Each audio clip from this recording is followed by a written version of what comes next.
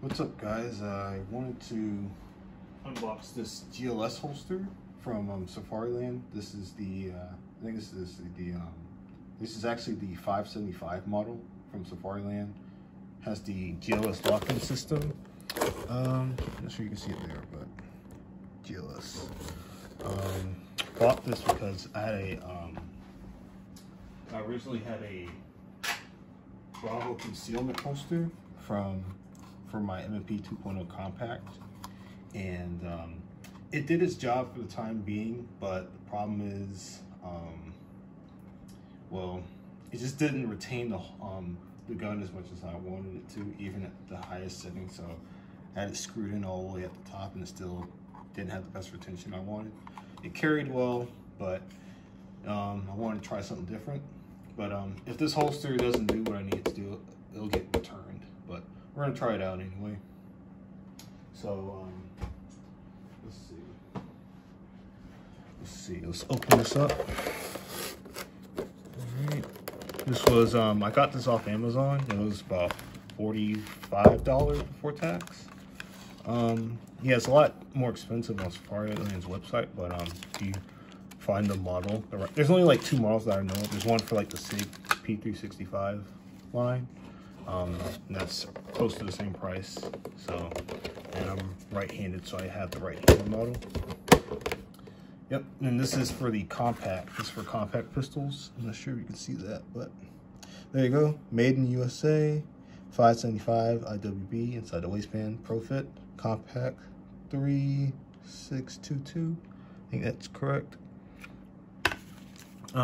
This is the manual. I'll read that later.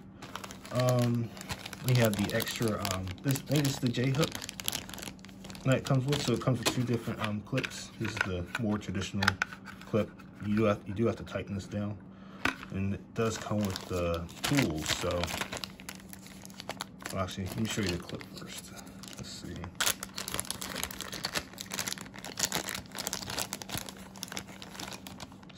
There's the clip and the pieces. I don't lose anything with the screw down there.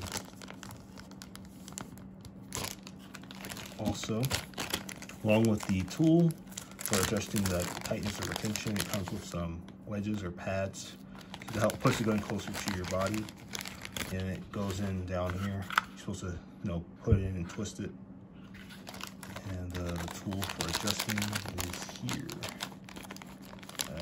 Actually has some other stuff. I'm not exactly sure. I think it comes with a shim or something like that. But I'm not exactly sure how that works. But it does come with the tool in there. So let's just dump it out. Not exactly sure what this is. Not exactly sure, but I'll figure it out. I think, I don't know. Yeah, I'm not sure. But these are the pads here. And there's the other one, the smallest one. So it can work as a 4-o'clock carrier. I'll try carrying it that, maybe appendix. Yeah, I don't think there's anything else here to really look at. What else? Yeah, that's I guess the rest of the manual. So we're gonna try to fit it in my current gun. So we'll try the M&P first. We're gonna dump the magazine, clear it, gun is clear, magazine, ammo's out. We're gonna set that to the side. Okay, I'm just gonna see if it fits or how it fits in there. Okay, seems to hold pretty well. I'm not sure how I like it.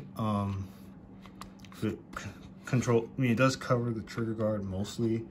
Kind of worried about that little opening there. You can tighten it some with the tool. Let's see. Let's try you gotta grip it, but there you go. It comes out like that. So I'll actually get my Glock 19X. See how that fits.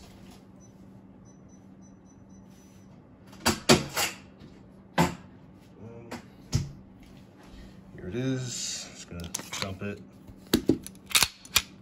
clear it, gun's clear, pull the trigger. All right, let's see how it goes in here. Oh yeah, it has the light. That's my OLED. I know people hate the OLED, but I guess it was what I could get at the time. So try it.